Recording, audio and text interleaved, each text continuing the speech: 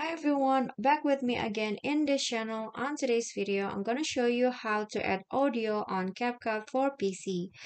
The CapCut for PC might be a slight different on the CapCut on mobile. So if you guys haven't know how to add audio in CapCut for PC, you need to watch this video until the end. So here I've already on my CapCut and I want to add audio in it. So what you can do is you can just go to media right here in the media tab at the top left corner on your CapCut, and then click on import. Here you can see there is an import option. Click on import, and here find the audio that you want to add. For example, I want to add this audio, and then click on open.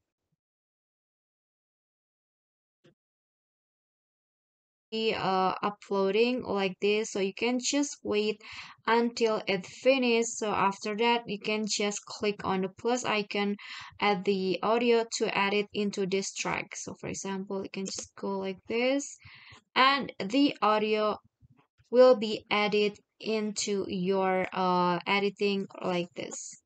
Okay, so that is how you can add audio to CapCut on for PC. I hope this video will be helpful to you. Thank you guys so much for watching. If you like the video, please do click on the thumbs up icon.